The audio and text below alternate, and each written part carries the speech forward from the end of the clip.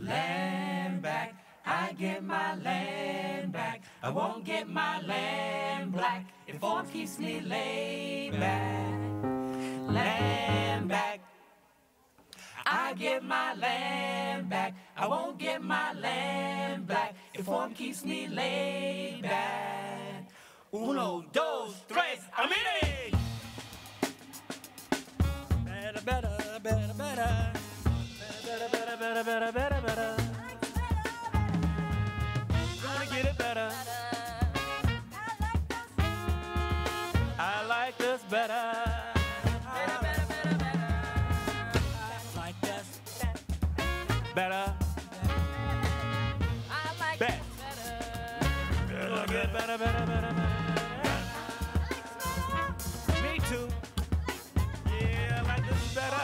Makes it more better. Gotta get more better than the better, better, better. Better, bet that's better. Wanna get better. Not B-E-T, not B-E-T. We wanna get better. I like this. Like it, like it, like it, like it. Gotta get better. Gotta get better.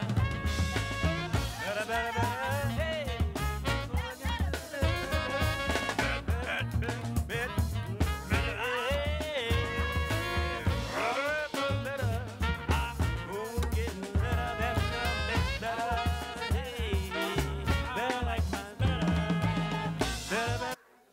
The best kept secret in American politics is that most of them mother... Whoa, whoa, whoa, Prophet, no!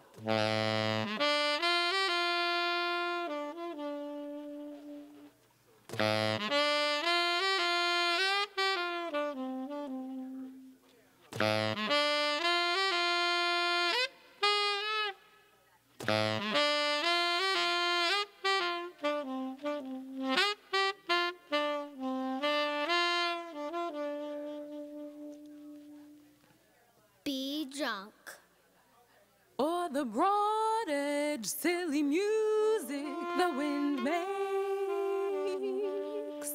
Or the broad edge silly music the wind makes. Ba-da, ba-da, ba-ba.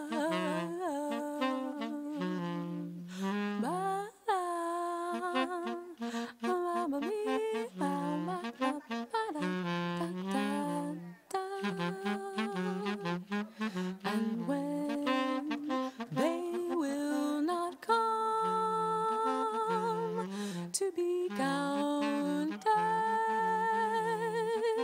and when they will not come to be counted, I count the holes, I count the holes, I count the holes, I count the holes, they leave.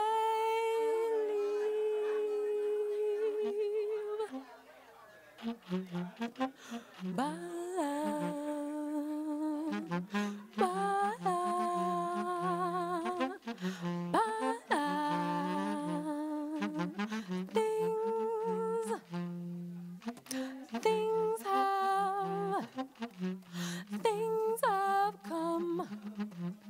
Things have come to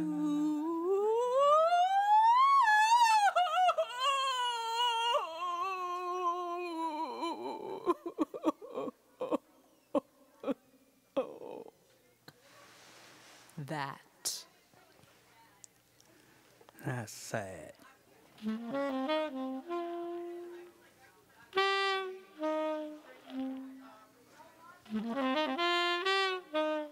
Sad.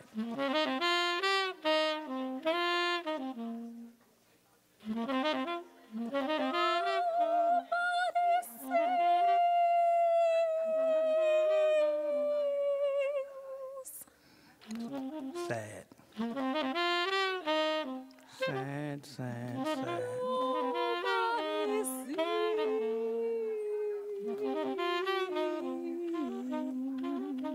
Pitiful. Nobody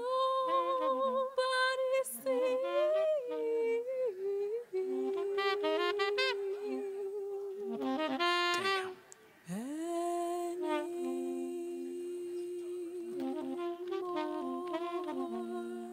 That's some sad shit.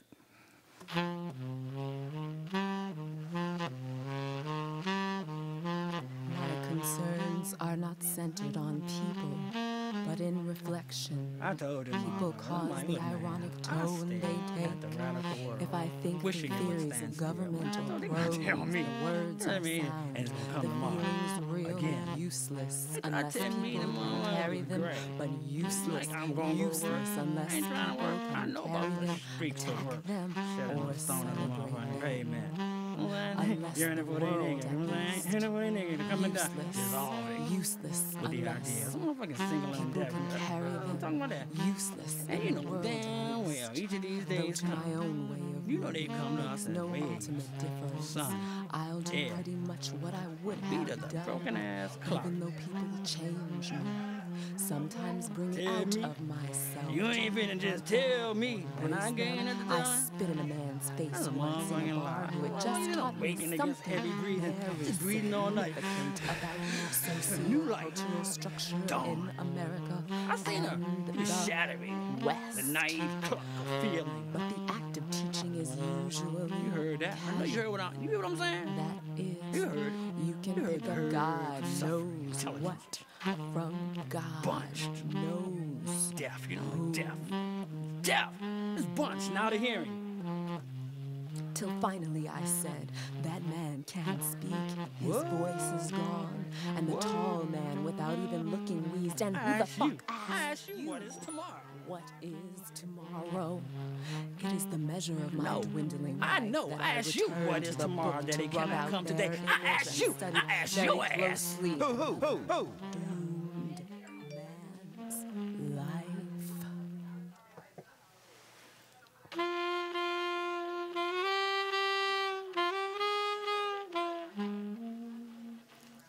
What is tomorrow that it cannot come today?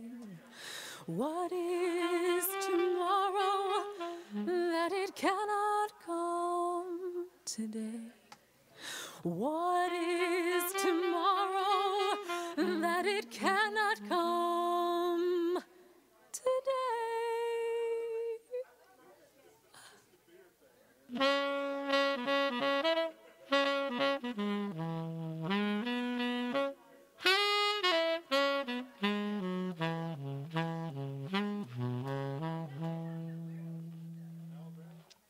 The tradition.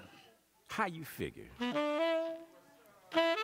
Some never been there. You got Where to that show at? me. Even if sometimes in town and home, like this time. But what I'm saying and is, man, you that gotta show me. time, I'm from both Missouri. times, Show they me. lie.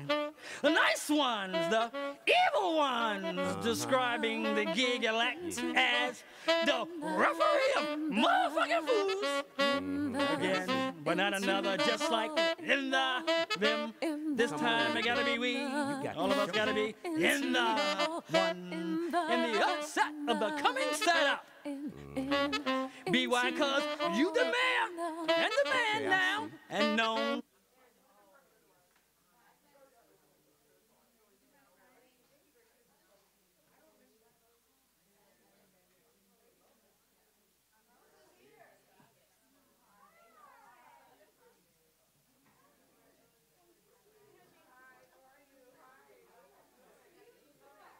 Hello.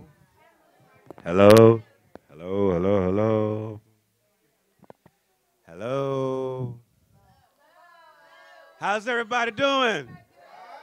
I say, how's everybody doing? All right, we're going to get started in about a minute. Get everybody situated. We want to thank everybody for coming out to hear our Willow Books authors tonight. It's always a treat to see everyone in one place. Curtis Crisler, ladies and gentlemen. Let's give him a round of applause. Just because he's a cool guy.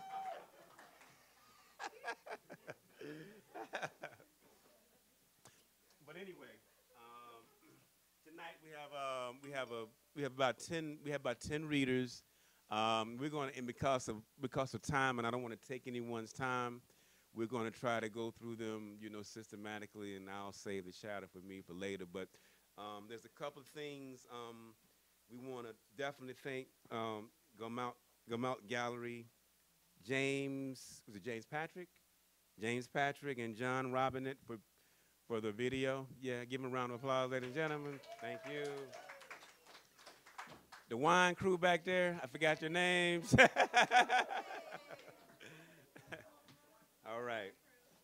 And so it's actually interesting. I was thinking about it. Like each one of these writers that we're going to bring up, there's actually some kind of way that we're connected. And that's the way I like the Willows family, to be, because when Heather and I first started out with this mission, this is what we sort of envisioned. People often sort of misunderstand Willow Books, and that it's a place for artists to sort of grow. We want to give you that space, man, because we know how hard it is out here, and that's our main mission, is to do that. And so, and some of these writers have been with us, man, like Derrick, Curtis, man, from the beginning, and they're going on to do other things, and man, we do nothing but support them, and we applaud them for what they go out in the world to do, because they represent us, and they are always going to be us, right? All right, and then so first up is a young woman that I met when I first started. Actually, was started writing, thinking about doing poetry, trying to figure out what that was and how how I fit in this space, right? And so I remember meeting Mahogany years ago at the Bar 13. I think we had a mutual friend in Virginia. It's not coming. We'll go back to that. But anyway, that's old stuff. But anyway, she's our newest author, one of our newest authors, and she has a book coming out called Redbone, and it's going to be something special, right? And so we're going to bring her up first, and I'm going to read you a little bit of about. She's got books all over the place. I'm going to read you something.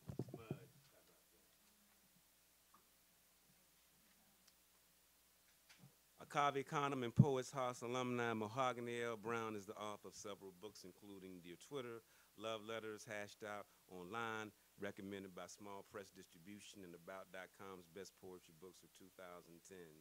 She has released 5 LPs, including the live album Hiroshima, a co-founder of the Off-Broadway Poetry Production Jam On It, and co-producer of NYC's first performance poetry festival, Sound Bites, right?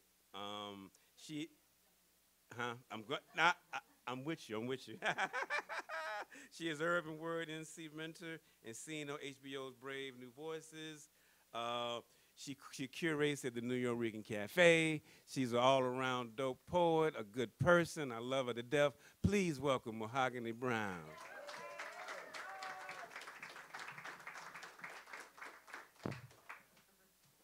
Oh, thank you.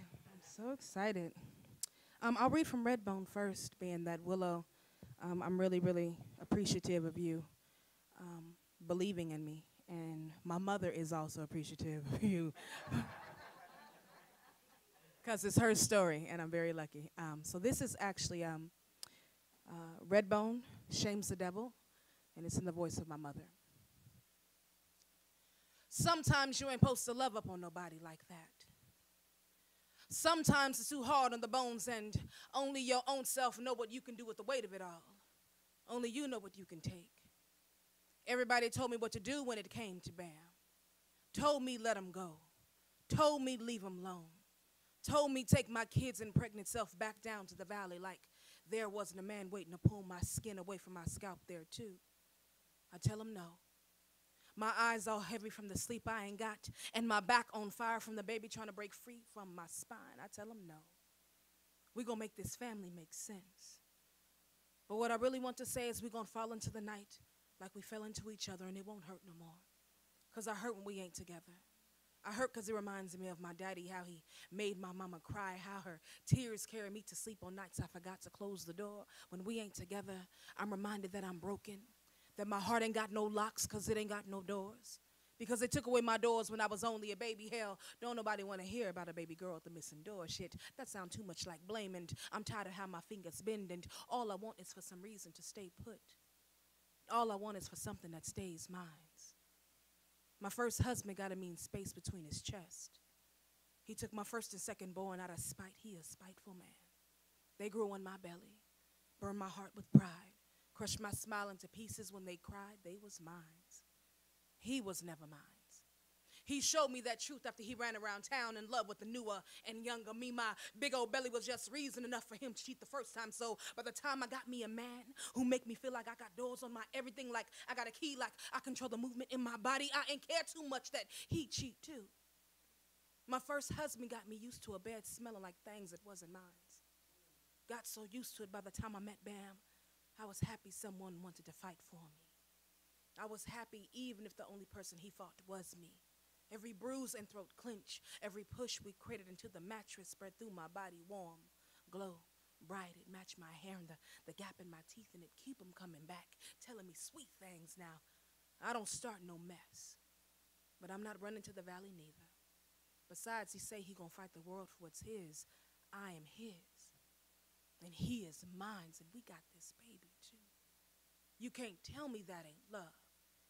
You can tell me anything but that.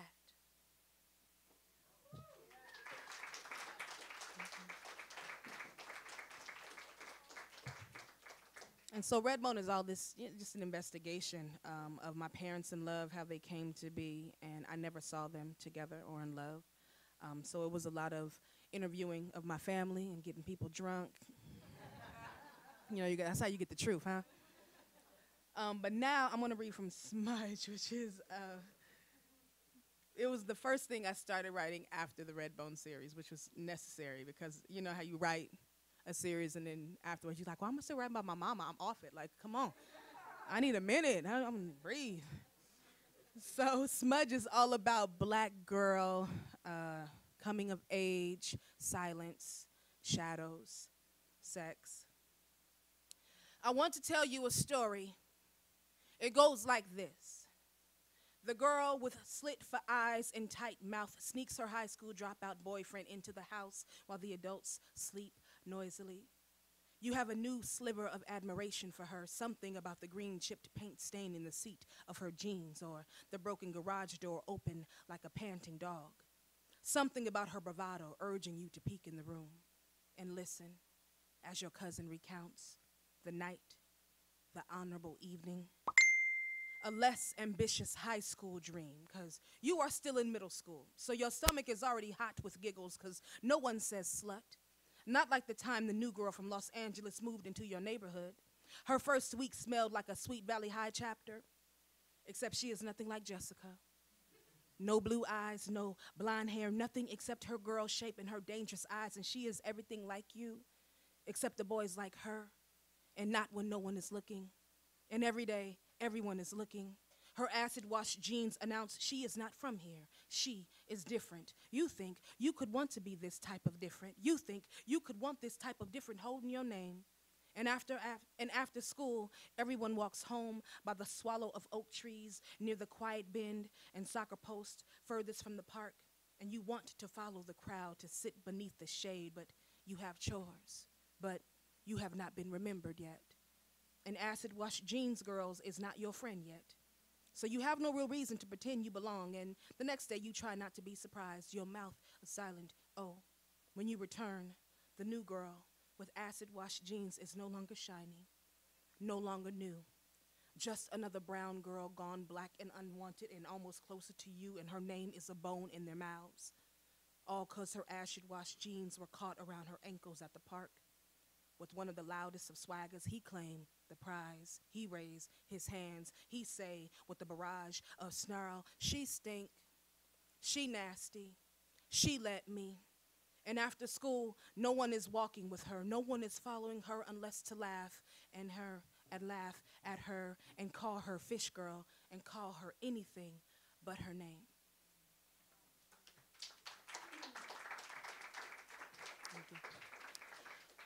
And I'm going to close with this poem. I was so happy that I was able to put it in Redbone because I've been doing it for years. And thanks for having me.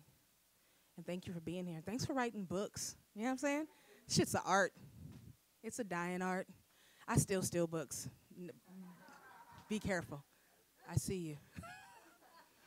They're expensive. It's expensive hobby. You okay with that? I'm going to steal your shit, Randall. I'm playing. This kin, this stone-tossed family, this kin, this death of choice, this choice of addiction, this kin addicted to dying, this black death that smells like home, this home. This heart has no home. This heart left a home in California. This heart found a home in Brooklyn, in airports, in a little girl's eyes, in the halo of gentrification. And a little bit better, it will all be better if I could just have this home, this house, this man that I love, this love I can't hold, this man that I need, this life I can't hold, this want, this now, this here, sprawled inside my chest, this black that I can't separate from the breaking sunrise of this smile, this root of all evil, this woman, this evil, this woman, this God, this evil to think myself evil, this God, this evil to think myself anything less than woman, this Bermuda, this Stonehenge, this temple, this flesh and this fat, this sister, this lover, this wife, yes, this motherfucking wife, this here, be more than your jump off, be more than your free milk, this be your mother's lonely, this black girl, this bricklayer, this woman that can't forget how to kiss like shadows. How to smile like crypt keepers, how to pray like a whisper, how to forget where she came from a gutter of a woman and a jawbreaker of a man. This hammerhead love sits on my chest, this crunch, this crush, this sound of breakable things, this worthless thing, this worthwhile thing, this breath is worthwhile. This hurt is worth now. This now is worth tomorrow. This tomorrow ain't even here yet, but it sound good. Sound like spilled 40 ounces and spliff clip flips. This concrete crack tomorrow. This glass chip tomorrow. This morning song of good. This Billie Holiday heartbreak good. This Nina Simone feel good. Tomorrow's full of good and heart clatter, and it sound like love. This love, this harbor, this boat, this water, this love, this faith, this cliff, this dive, this miss. And dive again still, this love that loves so much more than love, this girl that loves a love like this inner smile, this blade rebirth, this jackknife heart, this pulse with a face like our own, this bloody pope, this. Thank you.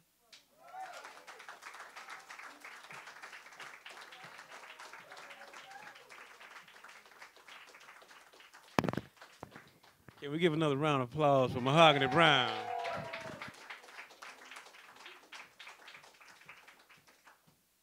Something special, right? All right.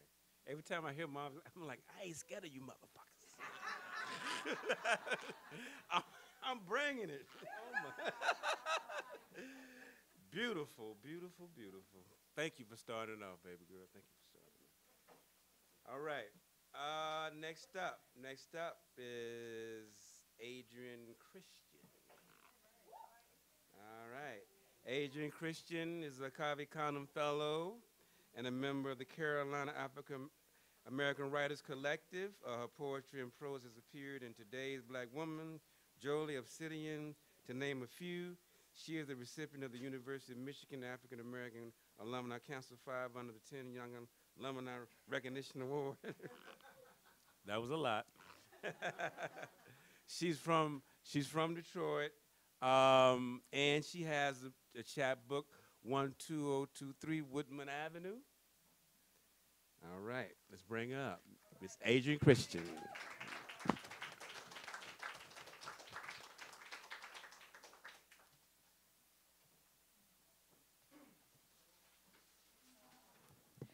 Good evening.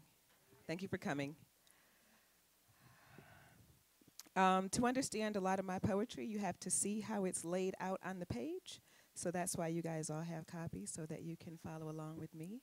And feel free to keep these after I'm done, okay? I figured I'd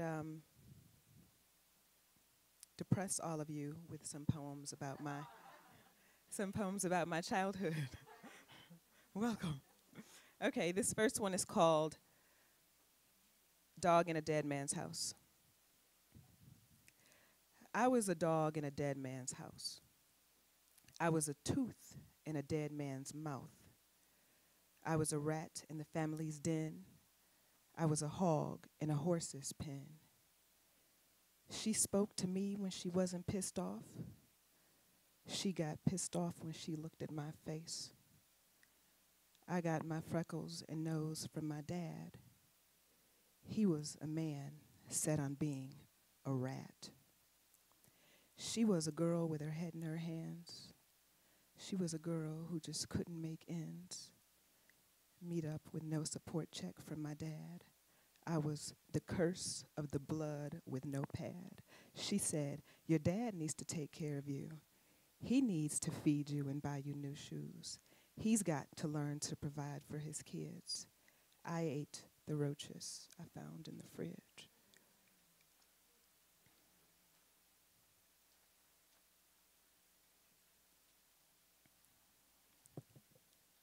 Pimped or pawn. She made me a hooker when she made me babysit his boys 6 and 3 on Saturdays.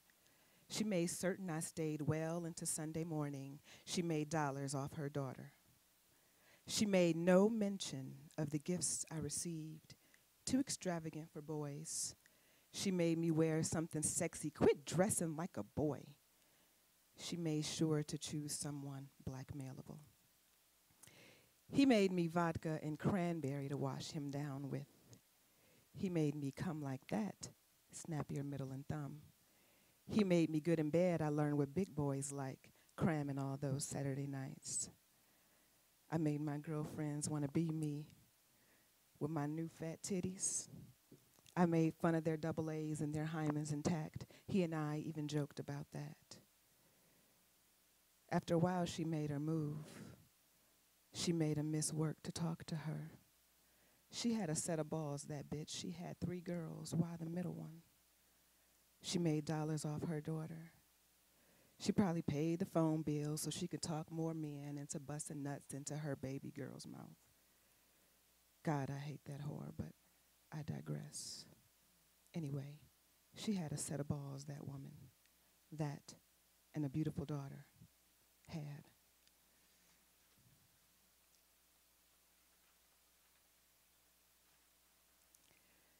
The bathtub made me do it.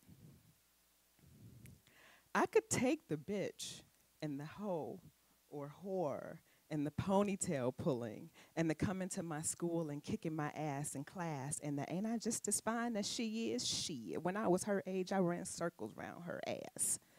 The I wish I never had you motherfuckers. The non-existent trip to the doctor, to the dentist, the bologna sandwiches while she ate Wendy's while we watched. The absolutely not to any fucking thing we even thought about asking her for. The birthday money she took. The friend's father she took. The having kids was the worst thing that ever happened to me speech. The for the 9 months I carried you growing inside me song and dance. The way my perfect grades and invitation to attend private school were met with, yeah, okay, bring mama my cigarettes and a lighter and an ashtray. But it was when she would bathe and make me clean out her filth afterwards that made my sister and I set our house on fire one Wednesday night. One more. So you guys know the poet Marvin Bell? He was one of my teachers in grad school, and I talked to him about my story, and he said, Adrienne, you have to picture Sisyphus happy. You guys know Sisyphus, the guy from, okay. So this is,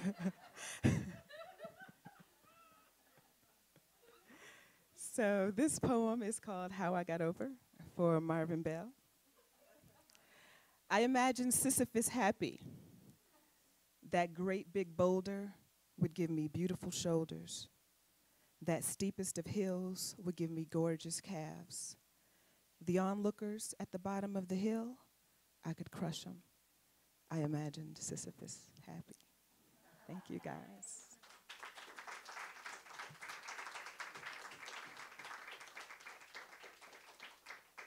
All right, Round of applause. Thank you, Adrienne. Yay! And now Adrienne was one of our emerging poets, and her book appeared on that chapbook series as an emerging poet. And so I think it's fitting to bring up our next writer, a person I've known for a while, and I know has a lot of talent, and I'm just really happy that she, has this book out right now. So it's called Automation. Automation, god damn. Too much wine. There you go. All right. April Gibson is a poet and essayist. Her work has appeared in Pluck, Naugatuck River, As Us, Title Basin Review, Literary Mama, and elsewhere. She holds an MFA in creative writing from Chicago State University. April was selected for the Loft Literary Center's 2014 Mentor Series Award in Poetry. She resides in the Twin Cities with her 2 sons, though Chicago is where her heart lives. Come on, Chicago.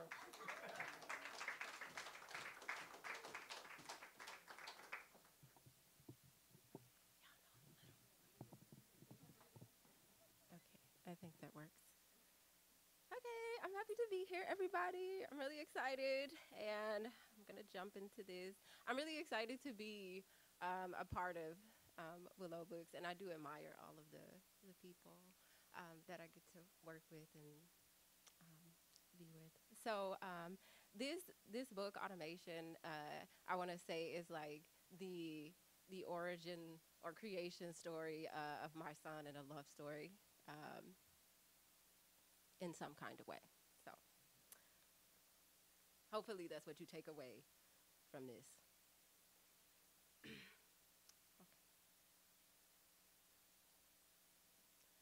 Telekinenergy. Clockwise, her wrist flips, dead chicken splatters across the iron rust. An arson of pig meat swells the air. Bad lungs hold the phone and gossip and prayer. Sit your bones, child. On the step ladder, the green velour gold push pin chairs. Let the kitchen comb bite between the kink.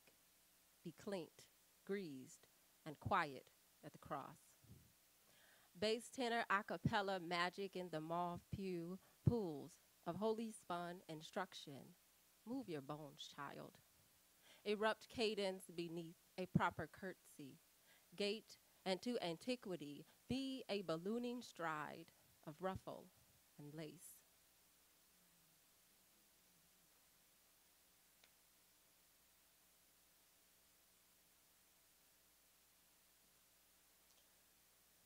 The draping of broods.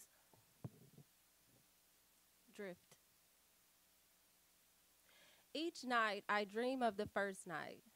I surrendered my swelling body into the corner of a back seat. Passing tolls, street lights, headlights, I fell asleep as my parents bickered in the front seat into the light of day.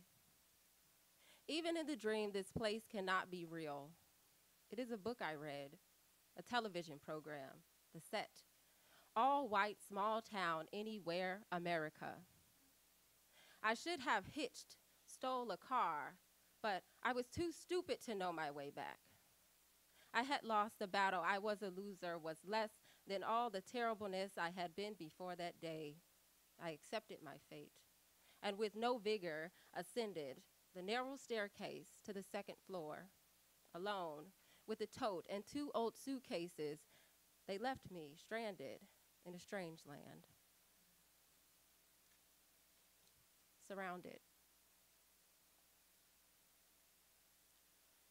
I think the bed has plastic over the mattress, not sure, but it is small and uncomfortable. There are 3 rooms and at first 6 girls. They put me with the other black girl in a small room, left side of the hall, chilly at night with the smallest closet, not as bright as the other 2 rooms. The sun hides from this side of a hospital, this side of a house that used to be a hospital. I read that somewhere in a brochure. There are alarms on our windows as if stick figures harboring humanity will escape rectangles and scale the brick.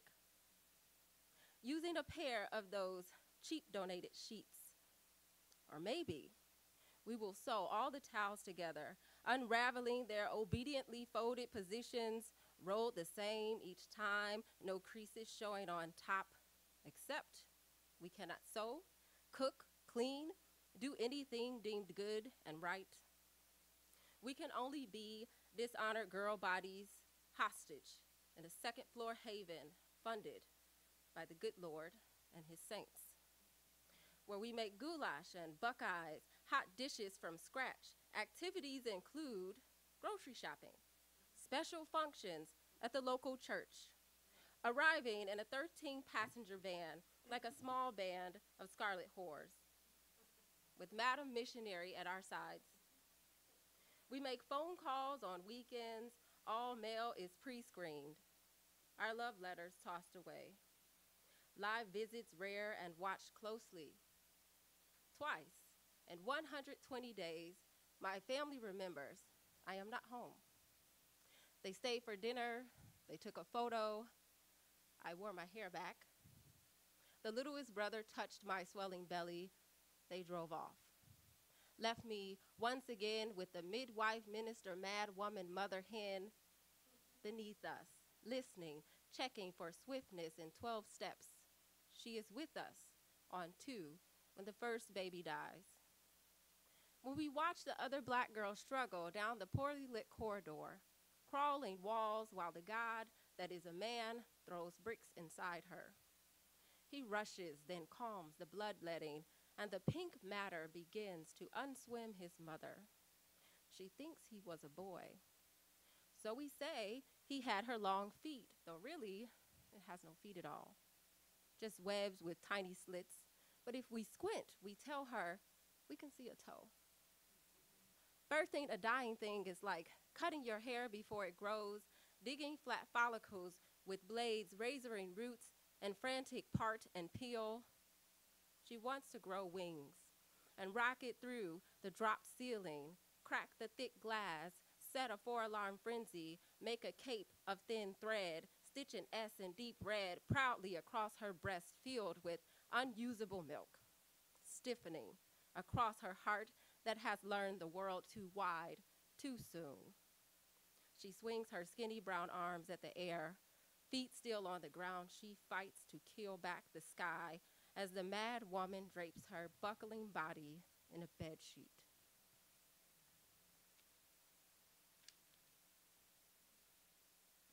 Domesticated. On the first floor, I live in my mother's bed for 6 weeks. She helps me learn quickly the blanket wrap, diamond, angle, tip, tuck, pull tight. To use the soft side of a wrist to grease the dry splits in a breast. She takes Polaroids of a pose on repeat, her words like parallelograms in blue ink scripting blank white into memory, each smile, 1,000 elegies. Every tomorrow, yesterday's rerun, warm bottles, their nipples, my nipples, milk, and a stranger's vomit. Shit in tight knot plastic bags.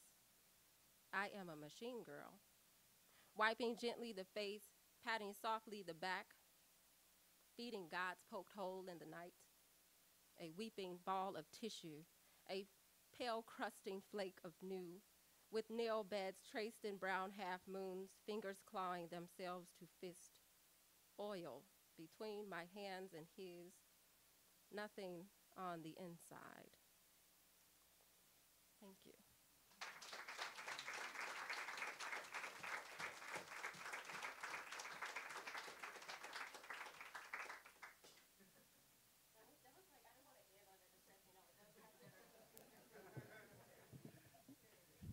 Can we get another round of applause for April Gibson, Chicago's finest? Thank you, April. Really appreciate it. And you know, it's writers like April and Adrienne that sort of help Foundation Windows and sort of you know, that mission of sort of giving writers a chance. So we appreciate you both. I want you to know that. Thank you. And so with that said, our next poet coming up is an old head, kinda. He started out with us from the beginning, and a lot of people don't necessarily really understand how, you know, the genesis of Willow books, and you know, it just started between the email between two people and wanted to see something better than what we were seeing out there in the world. That was just it. And you know, a lot of times, you know, you talk about what you're gonna do, but then you have to do it. And so we just stopped talking, and we just started trying to do something. And you know, it's just sort of always good to see, you know, each year, you know, sort of putting blocks in place to sort of cement that in some kind of way. But it doesn't happen without the writers and, you know, the writers, and you guys do the work. So we definitely thank you. With that said, we want to thank Derrick, Harriell too. My man, who started with us from the beginning, Cotton, Ropes. He's coming, he has a new book coming out with Louisiana State University Press. What's the name of it again? Stripper in Wonderland.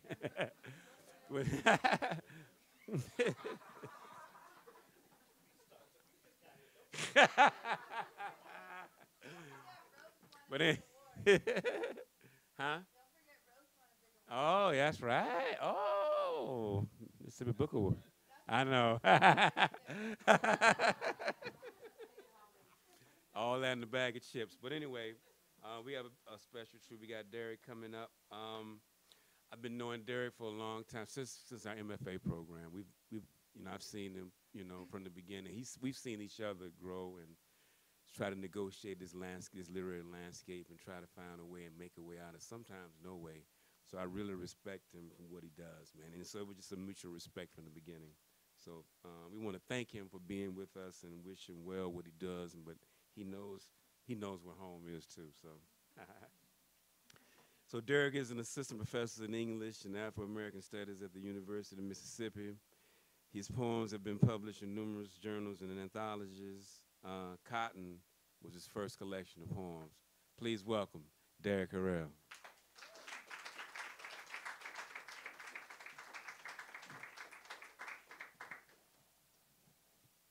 Hey, I'm gonna read some poems. I'm happy to be here. Heather, thank you for your commitment to poetry and underrepresented poetry. I feel like lately I've been maybe a poetry grouch. So I'm happy that we have spaces like this with things that feel pure to me. So I'm gonna read a couple poems. I normally don't read poems that I've never read, so I might fuck up, and if I do, I apologize in advance. But I've never read these poems. They're out of the new collection, Stripper in Wonderland. So this is interview to taxi to airport. Who are your influences? Don't ask me about influences. Who not who you probably think who is. Are not who you know. For example, who is nappy-headed tenement king inside leather cabin making us matter.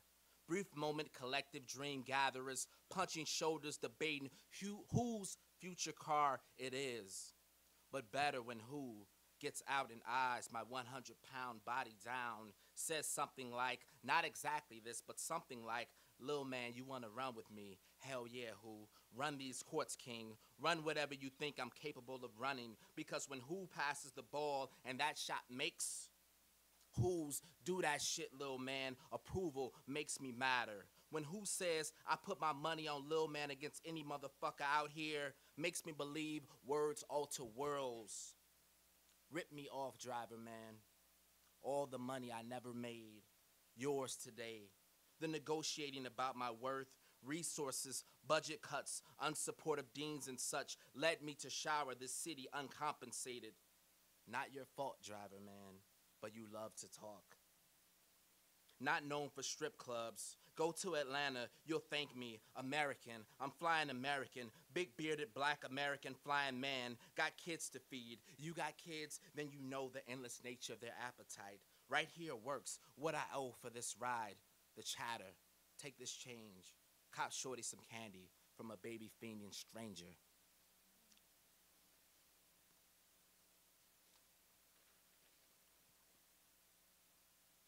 the investment banker stumbles into a Vegas strip club. Pumped on too many mollies, too many deadlines, too many nose blown superlatives. Salute the morals, integrity, the hedge funds, the benefits, beneficiaries, bonds, blondes, adorn Vegas boys. We all die ugly in empty caskets. We all die and sign off souls to men, women, children we barely know. Take what's reaped, what Harvard, Wall Street afforded you, Grim Reaper, Candyland Alexander, Vanquisher, and ventriloquist. You got this, it's yours, like the Ackerman deal. Yours, like the wretched tie, lights you, a tier below, rappers, atmospheres above, teachers, your hand raised, trophy clench, Grey Goose glows, fiance belly like, platinum rapper like, you know all the words, all the words, all the world's backdrop this pageant, and beauty bangs your brain pulsar like that time you stumbled out of your last one.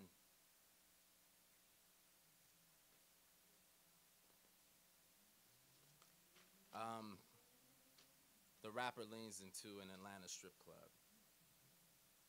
The book is called Stripper in Wonderland. Go figure. The rapper leans into an Atlanta strip club. Bright ghetto royalty adorned in bright ghetto manifestation. This earned 9 to 5 like time and a half like time flutters. A G-string flutters. American coot caught in a carnival of bass, of fumes, of plants and planets and wet and consumption. My man's shooting a red pill tonight. He's shooting a red pill off a brown belly. He's shooting a red pill off a brown belly, unfamiliar. Outside, Midtown spreads its mouth, not yawn like, gator like. Ironically, our guy once blew a gator's head off in Macon. He swears he's whispering the story to the ear of an unfamiliar being. Diamond, right now, he's rapping how he stalked the reptile, how he braved the bugs, the mud, the shrubs, how for nights he heard the animal wheeze beneath his bed, how its wet scales prompted wet dreams of swamp and sweat and sweet and beats and boundless wet. It's the last one. I live in Mississippi now. So this is called All Strippers Reincarnate to Mississippi.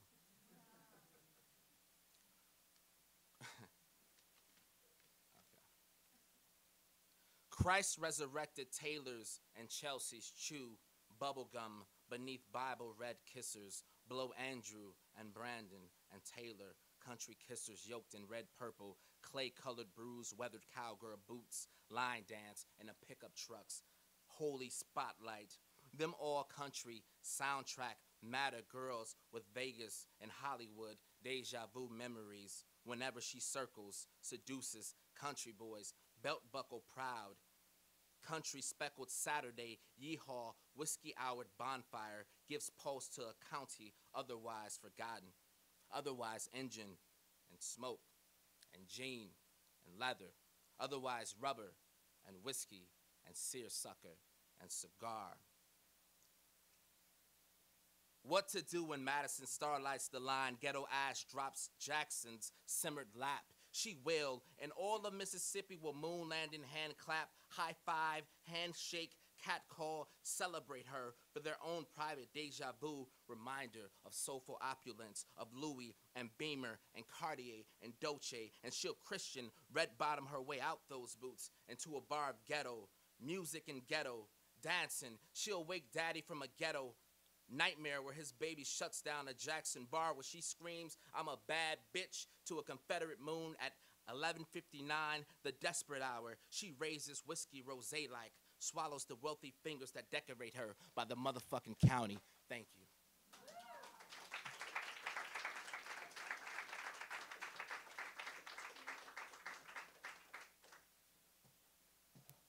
Another round of applause for Derrick.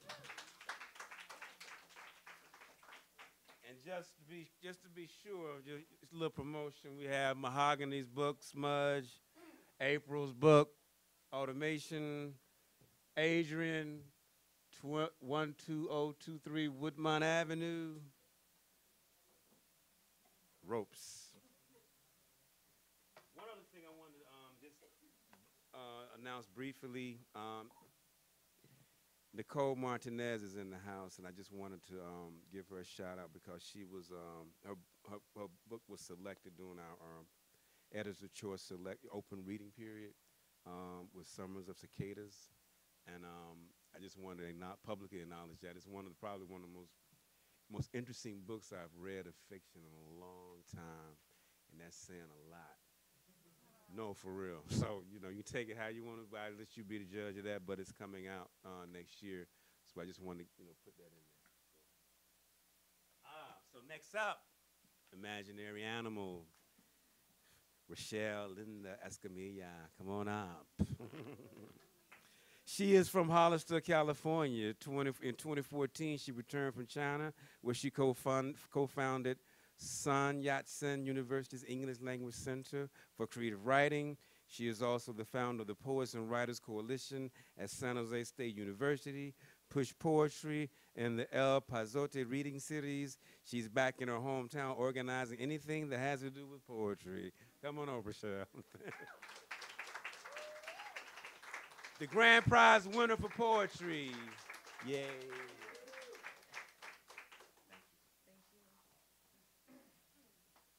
I think my mom's watching in Hollister, so hey, Mom.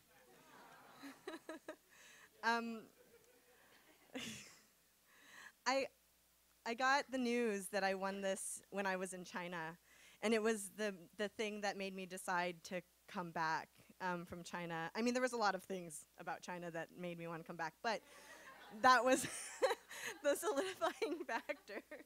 I never thought these poems would get published just because they kept getting rejected over and over again, and I was just, they didn't fit in everyone else's stuff because everyone else doesn't fit with me, So, all right.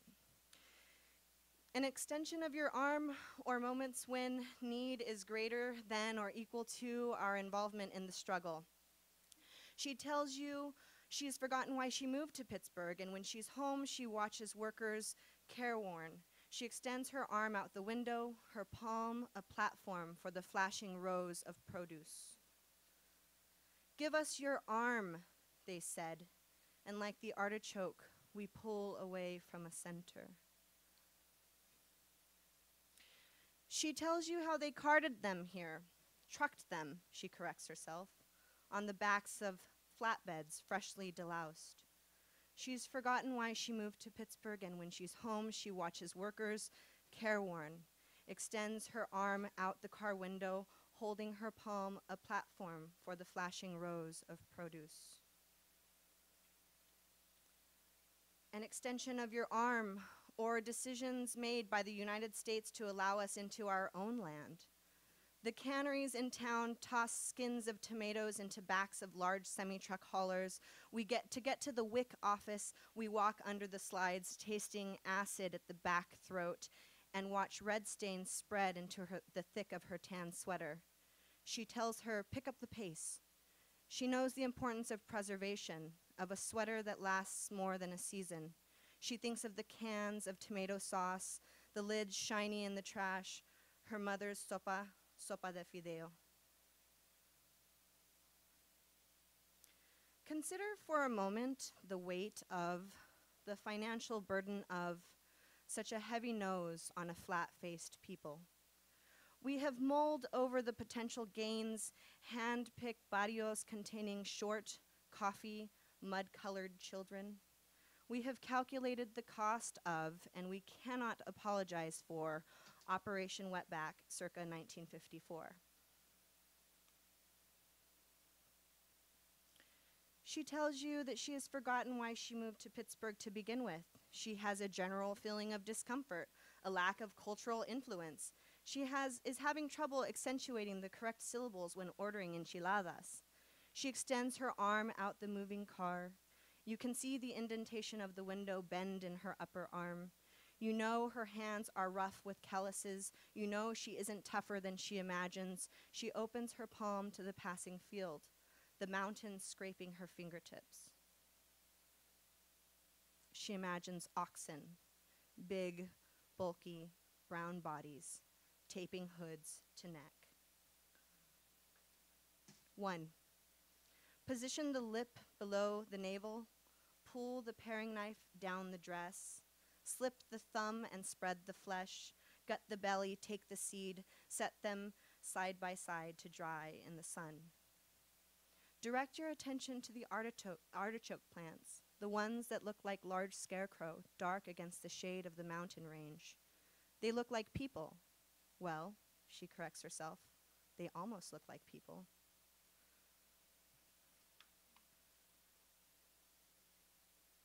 She tells you about that term wetback, how it means they cross the border at the river. She smiles when she says it. You know she loves the water.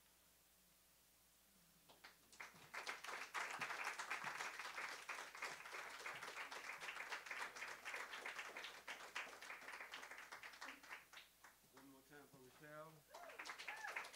Thank you so much. Thank you so much. Yeah, and anytime Patrick Wazal is in love with it, I'm in love with it too. Next up, we have Browne Gilmore, who is kind of, yeah, man, he's not actually on our press right now, but he's like a friend and some other things too. But all around, he's Willow too. So I mean, he's family. So and plus he's published by Cherry Castle, which is run by my man True Thomas, you know, and so nothing but respect for that. Browne Gilmore is the author of 2 previous collections of poetry. Elvis Presley is alive and well and living in Harlem. I mean, that alone, you know. And Jungle Nights and Soda Found Rags, poems for Duke Ellington. A winner of the Maryland State Arts Council Individual Artist Award, Kaveh Khanum and Kimberly O. Fellow. He teaches law at the Michigan State University College of Law. That's right. Dividing his time between Michigan and his beloved birthplace, Washington, D.C. Come on up, Slim.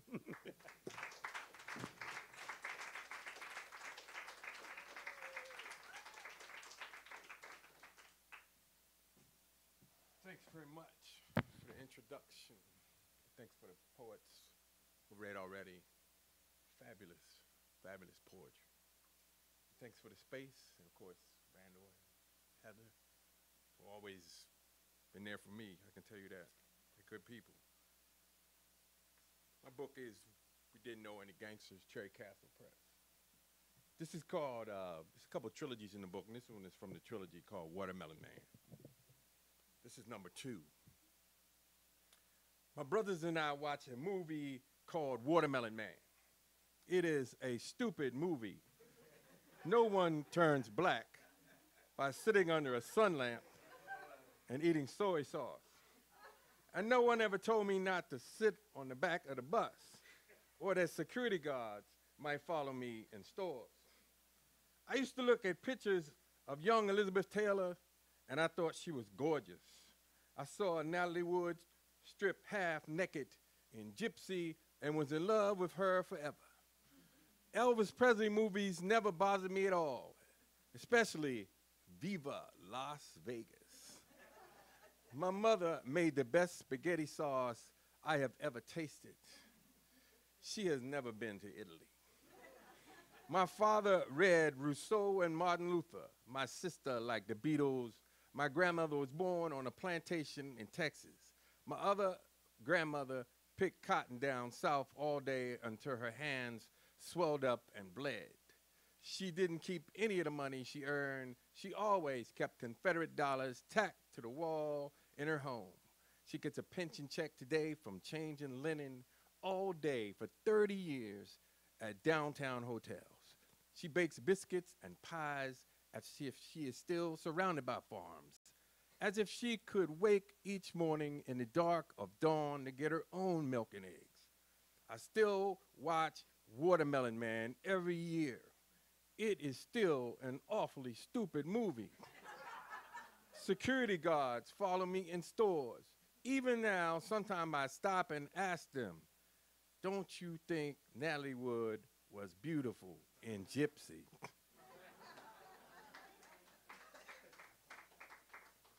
Another trilogy in there is called the George Holiday Rodney King video, and it's a 3-part poem. And I'm gonna read the first 2 parts. The first part is subtitled "Edited for Television," and the second part is called "Director's Cut." This is George Holiday was the famous plumber who cut on the tape that day a long time ago. Y'all know the rest of the story, I assume. George Holiday, Rodney King video. Roxanne, world is running down. One world is enough. Enough. Driven to tears, bombs away. One world, can't stand. World is running down. Voices, tears, can't stand. Too much information. One world, so lonely. Too much, so lonely. Too much information. Bombs, tears, every little. Voices, world running down. Driven to tears, voices, bombs. Bring on the bombs, voices, tears, bombs. One world, voices, bombs. One world, voices, too much. Truth hits, bombs. Send it out, bombs. Truth, voices, tears, can't stand bombs. Truth, voices, every breath, bombs.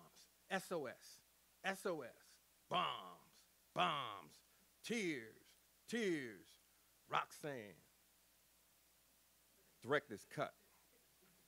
Dred Scott, Martin King, Rodney King, Dred King, Martin Luther Scott, Dred Luther Rodney, Rodney Luther King.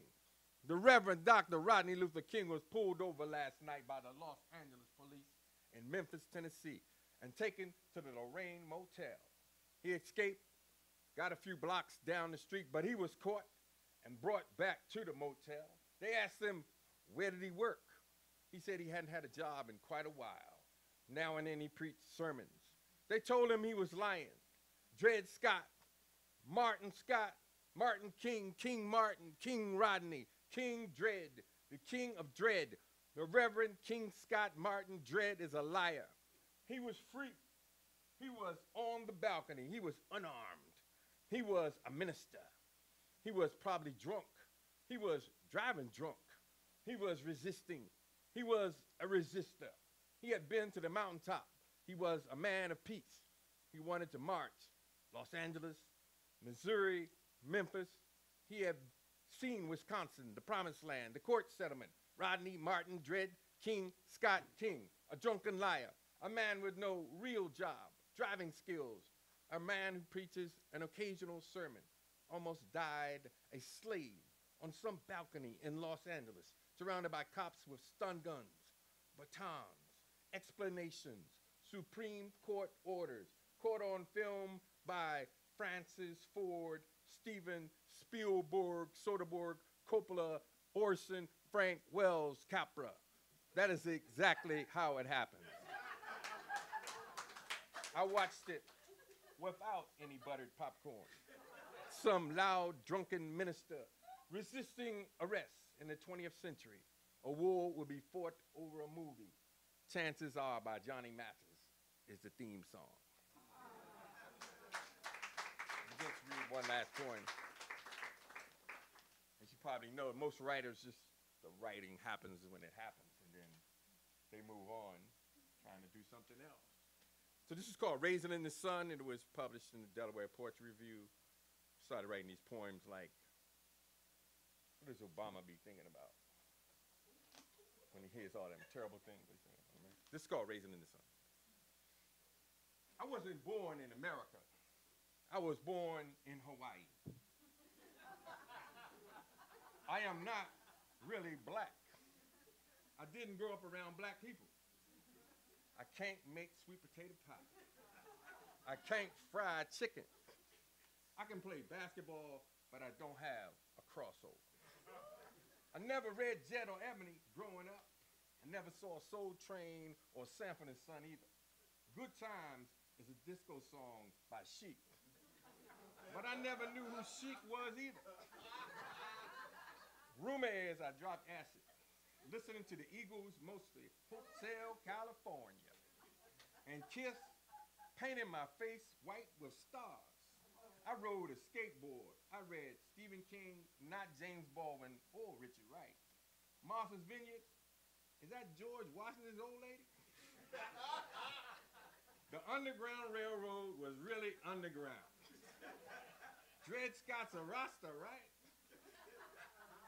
Shut the hell up. My father left me. Went back home like he was Marcus Garvey or Du Bois or Carl Hansberry going to Mexico. He was from Chicago. He believed in it. Didn't want to eat his pulled pork on the south side only. They hit his daughter with a brick. Broke his heart. Now we got to hear about it a few hundred times a year. Water Younger. Water Younger. Water Younger. God damn. I wasn't born in America, but I live there now.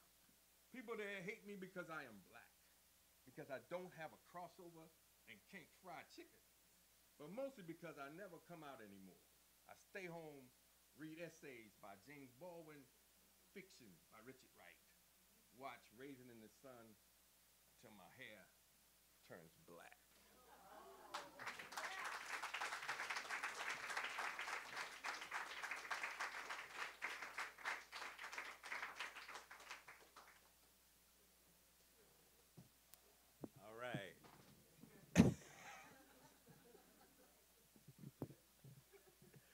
If you feel like I do, give him another round of applause. I'm just saying. You see why he a friend, right? You gotta have friends like that. Keep it real. All right. The next poet we have up is Elmaz Abinader, and say yay. Yay. Definitely, I love this book. I was very, I remember when I called and told her about it. After I read this book, I was like, oh my God, I really love this book, and it was really great to talk to you about it. And I'm glad you accepted and allowed us to publish this book. So thank you for that. Okay. Elmaz is the author of a memoir, poetry collection. She has written and performed several one-woman plays. Country of Origin, Ramadan Moon, to name a few. Winner of a Goldies in Literature, a Penn Josephine Miles Award. Elmaz has been a Fulbright Scholar and the winner of the Oregon Drammys for Country of Origin. She teaches at Mills College in Oakland, and here's what I love most, is the co-founder of WONDERKInd Voices. How about that? Come on up, baby. Come on up. Thank you so much.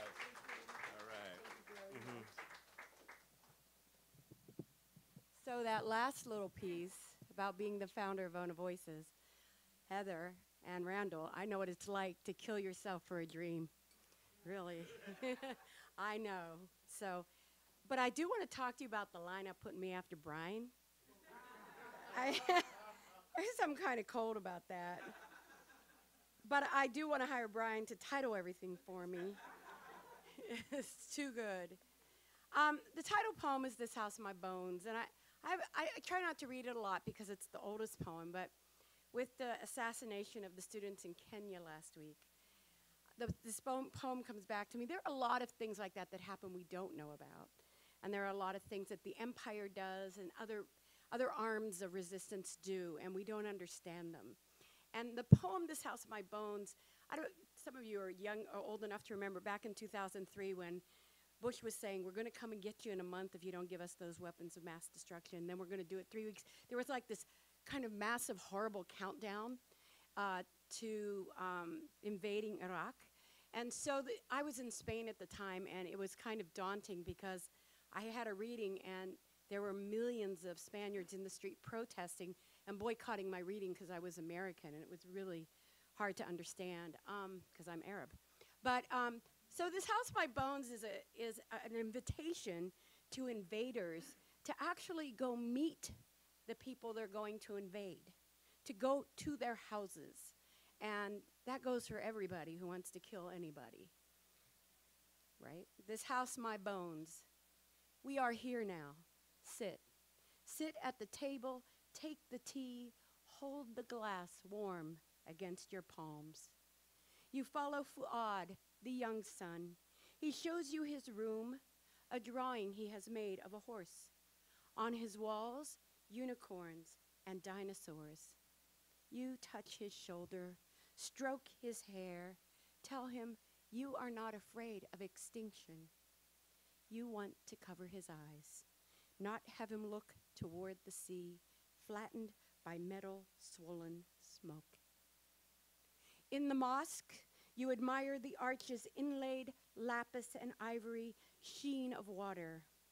Follow the carpets, long runners of miracles in thread. Spines of men curl into the echoes of the musea. You want to worship like them, the quiet echo of prayer filling the cage of your chest. 2. We are waiting. What do we do in the face of these bombings? Do we gather our jewelry and books? Do we send our children across the border to live in refugee camps? What do we pack? The coffee urn father brought from Turkey? The pair of earrings specially chosen for the wedding day? What will become of the tick on the wall marking the child's growth? The groan of the washing machine? The bare spot on the rug where Jiddi put his feet when he read the Friday paper? 3. Fear is an uprising rattling against the incarceration of will. Time to leave. You think the history writes you out of this ruined civilization you don't know, except for the wine-colored thread woven in your hair, the shard of cobalt needle to awakening, and the chambers of your heart weakening. That's a good response. Let me take you a little further into depression.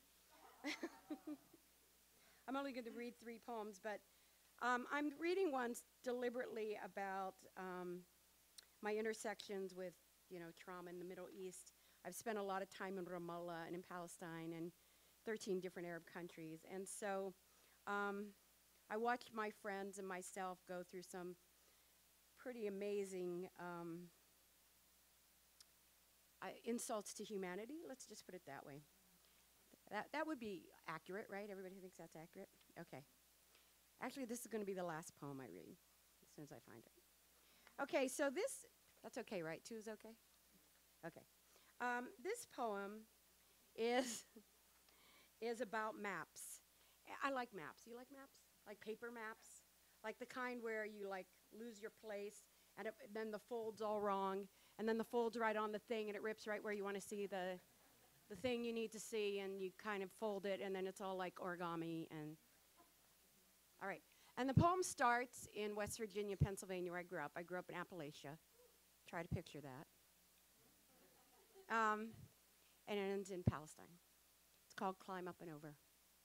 Our garden bordered an alley which crossed into a hayfield and stretched to a hillside. Our yard had lilacs surrounded by a pond filled with sweet peas and crested by vines. Our porch led to a street that lined the road running from our house all the way to West Virginia. And we walked from our house to Neff Woods, from another to a waterfall across the bridge. The coal mining corner of Pennsylvania, with all its faults, let cows chew from this neighbor to the next. And children crossed yards that were not theirs to get to school and sit on steps of someone's porch without asking permission. And we didn't know that this was belonging. This was Pennsylvania. And not Abu Dis, where a wall was erected right down Main Street, keeping the kids away from the school they've been going to their whole lives. So what do? Like the farmers of Azun, whose vegetable trees, olive groves, are out of reach, who stare at the 25 feet of stone and wire guarding them from their own food as a security measure that forces a 4-kilometer walk to get into a gate that gives them 20 minutes to slip over to the other side for bushels of barley to take home if it's still there. Or if you live in the Anata district in East Jerusalem, it's probably not.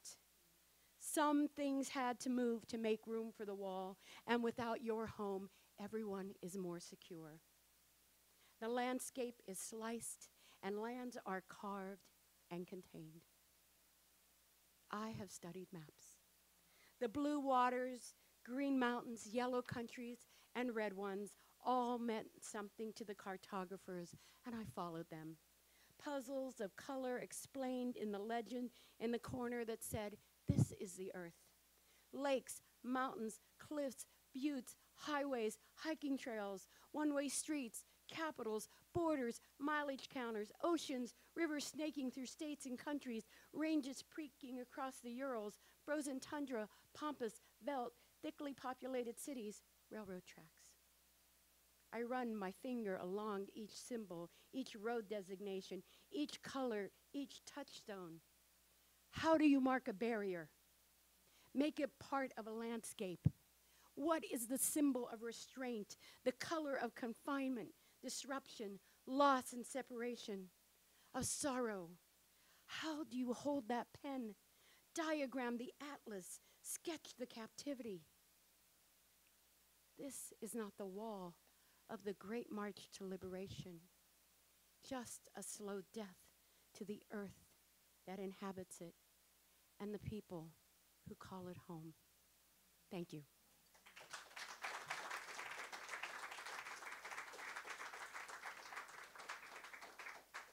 Thank you one more time for Elmaz. It's funny, people always ask me a lot of times what I'm reading when I'm reading a lot of Willow's office, because I see all of the manuscripts, and so it's an education within itself sometimes, so I feel lucky for that. So thank you, guys. We got 3 more people. I need you to bear with me for a few more minutes. We're going to get you out of here, but we got 3 more people you need to hear.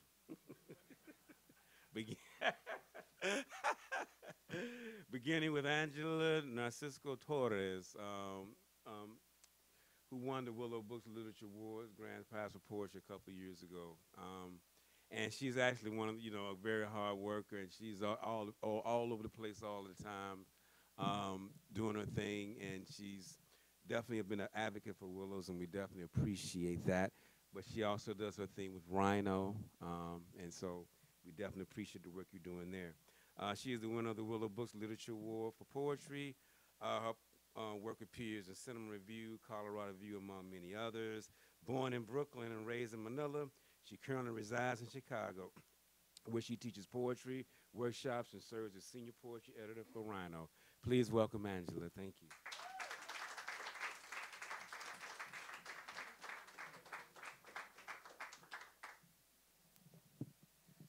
Wow, thank you so much for having me tonight, and thank you for being here, all of you, on this rainy night. I am just so humbled and so grateful to be reading with my Willow family tonight. Oh my goodness, I mean, it's a tough act to follow for sure. Can I lower this mic a little bit? Can you all hear me at the back? Should I come closer to the mic maybe? Is that good? Tilt it down? Oh, good idea. Yeah, thank you. Thank you. Yeah, so thank you, Heather and Randall, for all you do to represent poets like us who are trying to make it in a world that normally does not represent us in the usual places, and for always just pushing for the work of diverse and divergent and emerging voices the way you do in so many ways. And thank you for Gamut Gallery for having us in this beautiful space. It's just a pleasure to be here.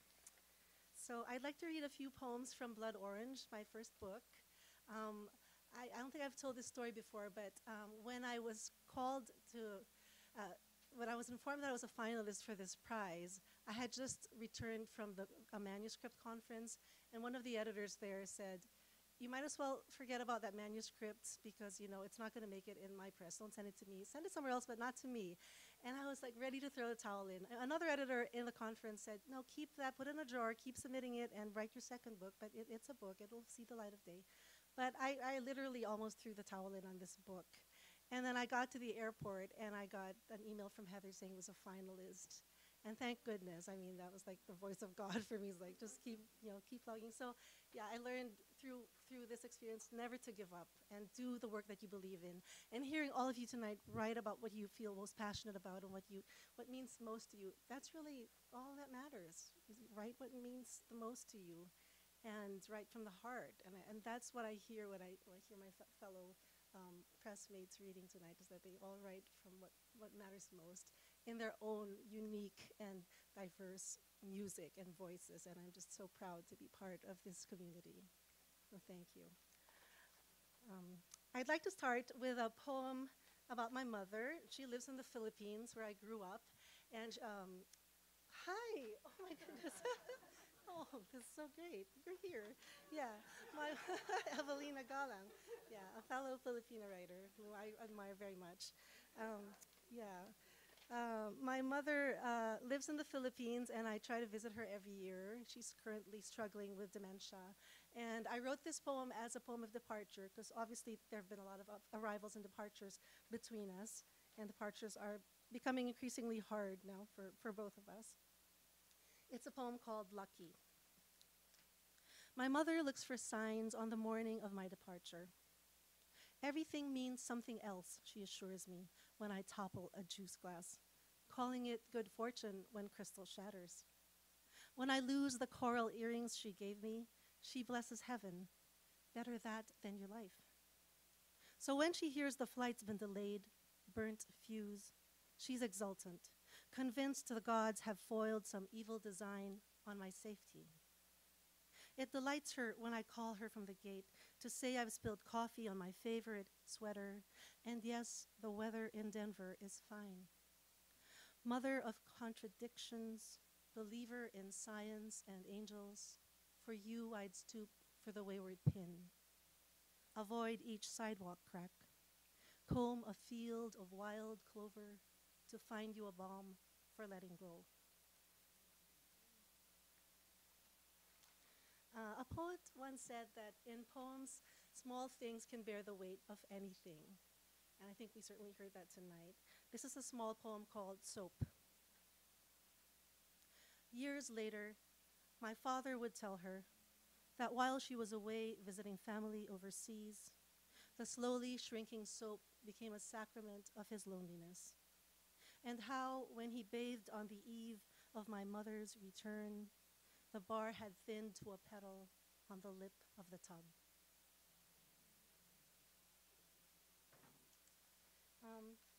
I recently read in San Francisco State University, and I realized the importance of naming, how important naming is for us as writers and just as people with memories, people, especially when we've left our homelands.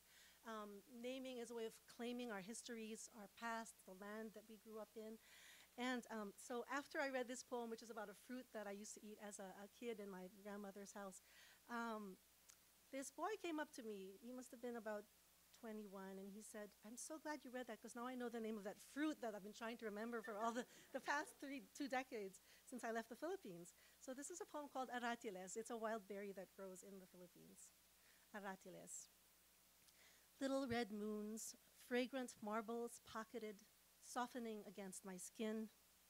In the sharp grass behind grandmother's house, neighbor boys waited to grab the rubies from my skirt. Thrives in poor soil, not to be found in markets. Children thieve the berries from low-growing trees in backyards or sidewalks, leave nothing to the birds. In English, Jamaican cherry, Panama berry. In Malaysian, cherry kampung, meaning village cherry. In Spanish, cacaniqua, Bolaina yamanaza, niguito, memizo, capulin. How names mean nothing until you've rolled them on your tongue, burst the juicy pulp against your palate. Once in Mexico, I glimpsed a basketful from the window of a taxi. Aratiles. You can't say it without hearing rain on the roof of your mouth, rain rattling the panes of an empty house. On a boardwalk, A whiff of cotton candy on salt air brings back the grit of 100 yellow seeds. I'd like to end with a new poem that I'm writing in a series about my mother's affliction. I've been thinking a lot about memory and forgetting, and I was fortunate enough to visit her last June in the Philippines. And I realized that, now that we're finding less and less in connection through language, that music has been a way of connecting with her. And so I wrote this poem. What I learned this week. There are no more fireflies in northern Indiana. Marine life in Lake Erie is dying out because fish are ingesting plastic microbeads used in cosmetics to exfoliate dead skin. Yellow X's marked 7 trees on our street that workers will axe next week. Ash borers have eaten them alive, so they cannot absorb water or light. This week I learned that my mother is losing dexterity in both hands. But when I play Bach's Ave Maria on the piano, she lifts her head, motions me to move her wheelchair closer. She leans over the keyboard to try the melody, finding the right notes each time. Her fingers can barely strike the keys, but I hear them. Some say music memory is the last to go. Still, I have no windfalls for the empty baskets of my mother's eyes. When I returned from Manila, the peonies I'd left in half blossom were stunted by summer storms. A bud that will not bloom is called a bullet. Thank you.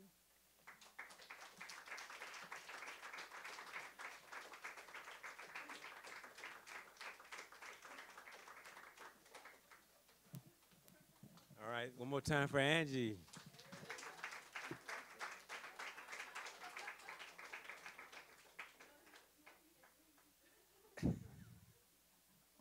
So I was trying to see who I want to end on, but I think I'm going to go with Cedric and then Curtis. It's kind of up in the air. Anyway.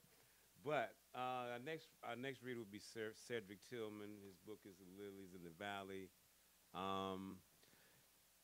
Cedric is, is from Anson County, North Carolina, and was raised in Charlotte. He's a graduate of UNCC and the American University's Creative Writing MFA program, a Cave Canem Fellow.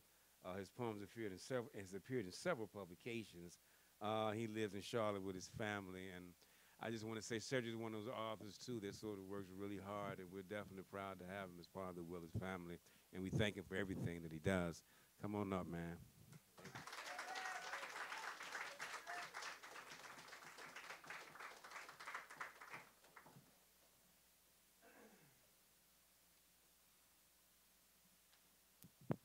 Lord. Thank you, Heather, for allowing these poems to be out in the world. And Angela and I were talking today about how we just all get along and we love being around each other in the rare occasions that we are around each other. So thank you.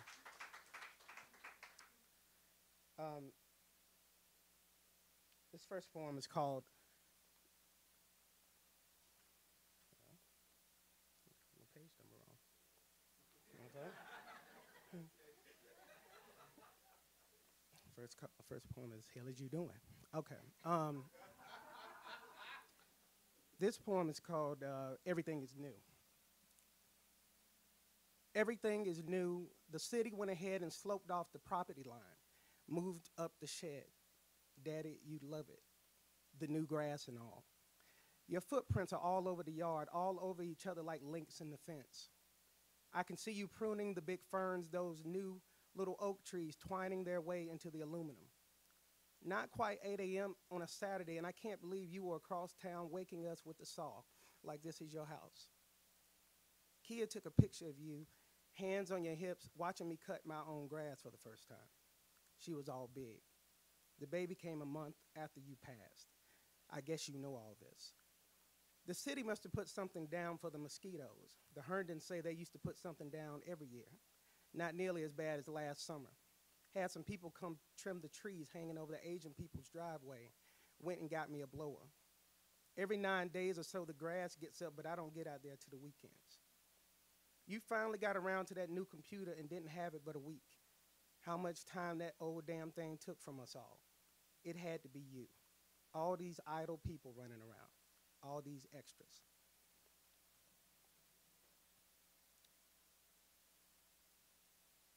Thin air for Trayvon.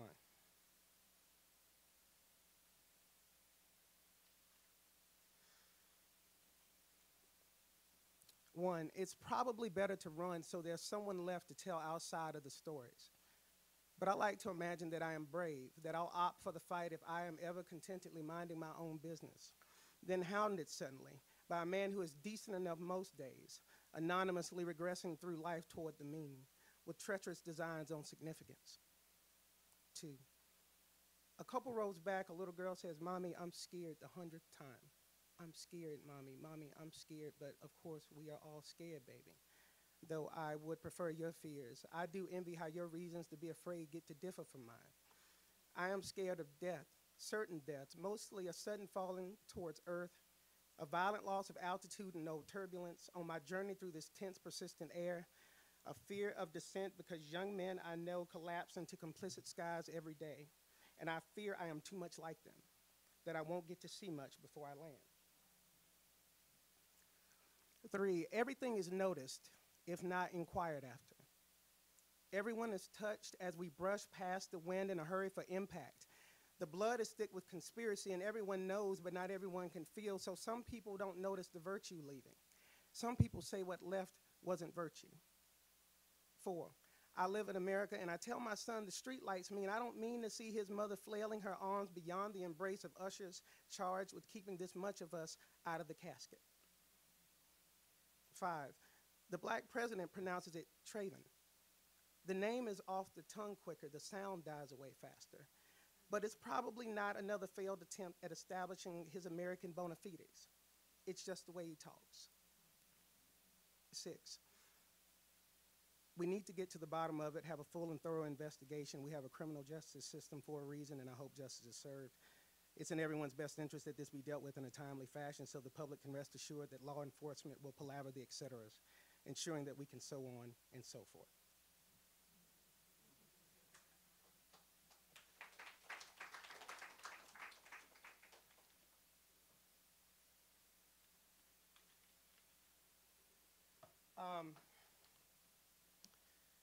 So 2 new poems. This poem, the epigraph of this poem is a Bible verse. In the book of Mark, and this is described in one of the other Gospels too, but Jesus is in the Garden of Gethsemane, and he says, he tells the disciples 2 things. One, he says, well, first he's praying to God, and he says, I know you can, I wish that you would pass this cup from me. Nevertheless, not my will, but thy will be done. And then he then goes to the disciples and says, pray that you be not tempted. So that's the epigraph, Mark 14, 36 through 38. A couple other things that I was thinking about as I was writing this, and I see it came out in this poem. I don't know if anyone saw a story that came out a few years ago about an adultery gene.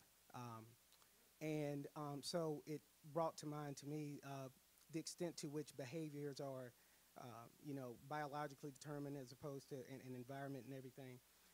And so people with this particular variation of this gene were 50% more likely to have cheated on their partners. It's a study by SUNY Binghamton. And then there's this other article about men, testosterone levels dropping in men when they have babies. And the scientists speculating that perhaps it was nature trying to make men be responsible, and actually, but they literally measured these drops. All this stuff was circling. And finally, I was having a discussion about marriage on my page, and Adrienne, my pressmate, said, I can't wait to see the poem that comes out of this, this discussion. So this is the poem everything was together, but it just wasn't formed like it is now, and that discussion brought it together. So, not my will. There's an adultery gene out now, but she won't buy it. She's anti-science. Act up and I can get the hell on, me and all my hormones. I'm Mr. Family Man on the computer. You can tell when I talk I'm in church and not just at Easter. But I've known what I am ever since 4th grade. That summer in the apartments when my white girl found out about my black girl. Made me choose while Where Do Broken Hearts Go played from a balcony across the street like theme music. There was always the urge, even after the extra mouth to feed. Someone beautiful who needed me to be happy the way things were didn't change things. Because you're always an addict, it's true. But I want to hold up a family portrait like a black fist from the lonely soapbox on my doorstep in honor of our masquerades, for how they are unlike so many truths we tell. And let the revolution be a liniment for bad memories, an asylum against fantasy.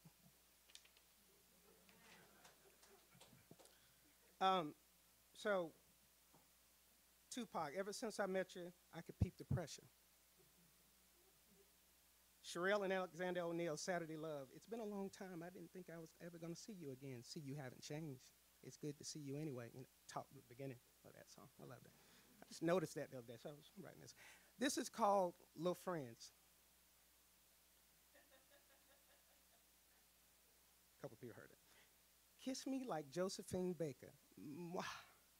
Hug me like it's been so long. You know I ain't mess with you because you're your friends. Wouldn't have you caught slumming. No, you hood because you said I look the same. And I said, you look the same. And I said, it don't crack, do it? And you said, okay. That's that thing right there. Would love to take you somewhere we could be ignorant as hell, make jokes out loud you just supposed to text or email, message but not post on Facebook, send you back to your little friends, your little fancy friends that work for nonprofits and foundations and colleges and shit. I can talk fancy too now. Man, I can use terms like microaggression and heterosexist and in sentences for you, but I'm country. I'm bound to slip that Bogalusa, Opelika, Anson County in. Liable to be where the Baptist church and the fatback at. Come ride your fine ass out for a moment, just me and you. Your dissertation committee ain't got to know you like Boosie. Come be whoever you was before you came up here for like 5 minutes. Get this done so I can send you back before they get wind that you AWOL over there where they waiting for me to be who they think I am, your little friends.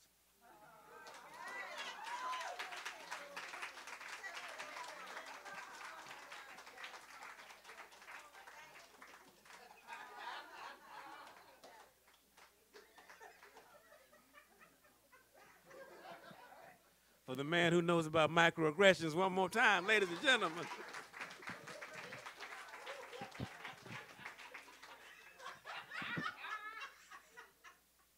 I'm saying, woo, I love this job. Anyway, thank you, Cedric, for the education. Anyway. So you see what I'm saying? I love this. I love being part of these people, man. These people are just, they bring me so much joy in terms of what they write about, what they do, they thinking, and the way things just sort of happen. I mean, I just love it. And so it's fitting, very fitting, actually, that we end on, our next poet, Curtis Crisler. Curtis and I met Curtis when we were at Covey Conum retreat. We were both Covey Conum fellows. So I've been knowing him since I've been on this. We've been on this journey for a long time, and he was one of the first people that actually gave Willow Books a chance and allowed us to publish his work. After I think he had Tough Boy Sonatas, right? Yeah. And so he's like, and so for us, with him, I mean, it was definitely a thing where we respected his work and we wanted him on our press. And so we thank Curtis, for all he's done. Because if it wasn't for those first few people that allowed for us to publish the book, we wouldn't be here now. So thank you, man. Basically, one of my good friends. Come on up, bro.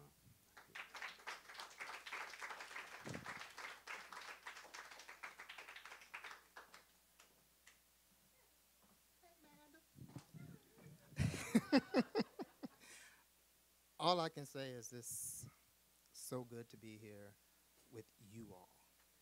And Heather and Randall, as always, got your back because you have mine. So I couldn't make it last night. I had to teach some kids some stuff about poetry and stuff. So I missed the Prince thing. So well, see, that didn't do it enough. Yeah. So I'm going to read my Prince poem. That's all I'm saying. I'm just going to read my Prince poem. Okay, it's called Ordinarily. And it comes from, I realized Prince, Michael Jackson, and Madonna were all born in 1958. And it's a persona poem about each one. Ordinarily. I craved to pull more leg into Daddy's garage. So I claimed freaky. Started my vexing falsetto like a banshee, which made Mama top off, screaming like a banshee. Me on strange stage and little dark draws like the little black draws that looked like panties Mama sometimes wore to make Daddy's love do handstands. Now I own Mama's reaction. Countered Daddy's with my little yellow ass slipped into high heels for higher scales. Embodied, there must be reason for this. I've always felt noble in hard times. And I know I felt like Paul when Jesus said that 3's a magic number. So I practiced 3 hours a day. Purple on my side, on my mind, turned life purple when I knew Mama loved tangerine, not purple. When I knew Daddy loved teal, not purple. Which ordinarily subdued my chords. But I was indifferent, indifference, freedom, a guitar lick, drum solo, a kiss and condoms, a funked up treble clef odd town, cross-wired like Hendrix.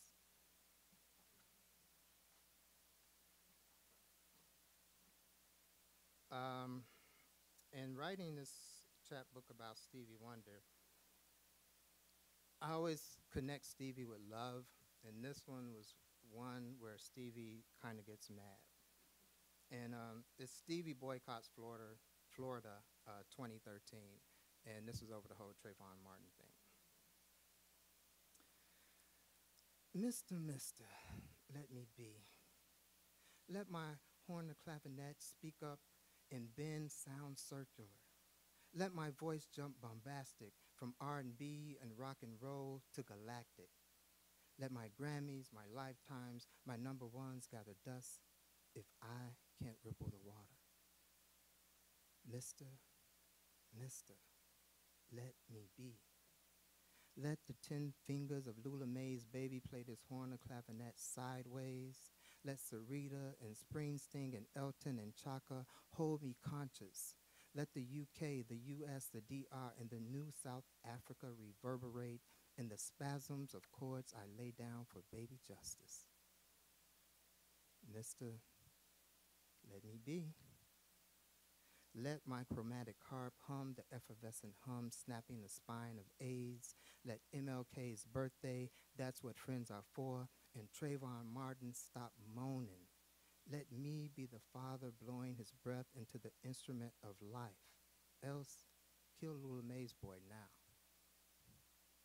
Sir, I'm this close. You don't understand. I got speared in the forehead and beat death down to raw. I swear on Lula Mae and my children and Mandela and the word movement, if you don't want to throw down with the blind brother from the past, present, and future, one you can never see coming, just throw your hands up. Please throw your hands up. And I'll end with, if I can find it, this is a ekphrastic poem that I wrote based on 2 things. It was based on a picture that my uncle drew, and it was this black woman with these very vibrant eyes. It's, you know how when they say picture, like this dude checking me out, like, do what you doing, man? Why you looking at me? You know? So you know how looking at me? But it's how the eyes, you know, just kind of penetrate through your soul. So it's based on those eyes and somebody else's eyes that I kind of knew. And it's called the Emerald and Jade Eyes. You are gut music in the slave song, the comfortable stretch of day, the length and pause tonight. Brown, stone cold chocolate Hershey mama, deep, rich, liptastic throwdown. A missed home, pain to my groin. Parliament's funky freak of the week, sucky honey pop drop beast, snug ring around my finger. Not just love, it's your heartaches, cramps, doubts, your murmurs, sighs, and moans. You are the water wet with raindrop passion, a naked body full of thought, the belly's mind deeply noted in growth. You sparkle, sparkle lady saxophone, brown-eyed daughter of Isis, hot touch finger soother. You are backbeat bass line in my head's rhythm, brisk wind that moves blood to erect life. Cool.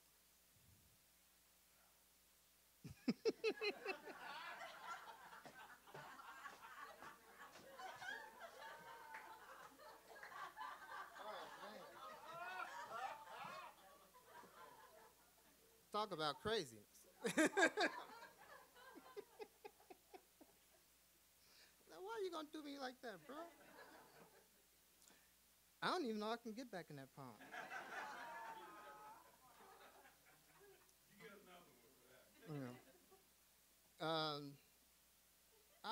I'll try to finish it. Okay.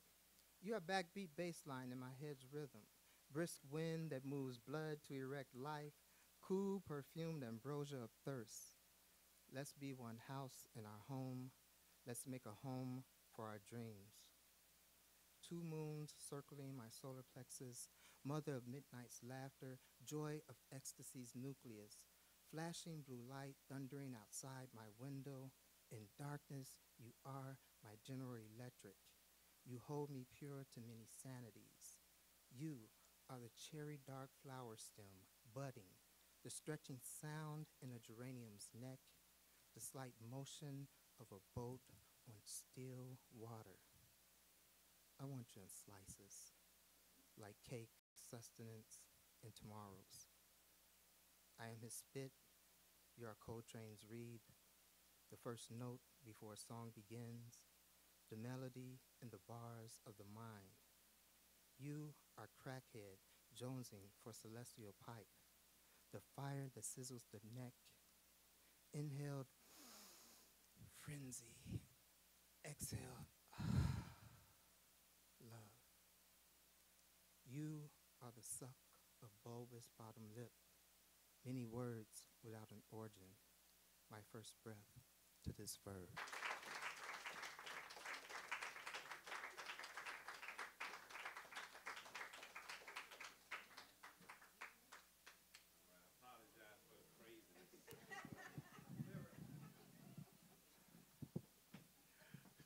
Good thing we folks, right?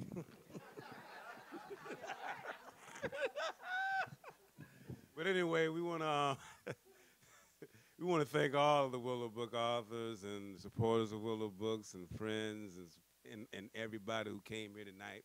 So give yourselves and give the authors a round of applause. You know, one of the people who sort of go silently unsung a lot of times is Heather Buchanan, and she's in the back. She does everything. When I say everything, I mean everything. So definitely want to thank her. And so, lastly, there are some books back there.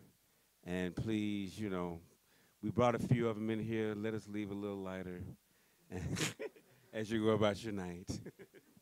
And thank everybody. And so for fellowship, we got until 12 o'clock. So I think we got until 12, right? Was it 12? So let's fellowship for a little bit. Let's talk. Let's kick it. Thank you guys for coming once again. Thank you.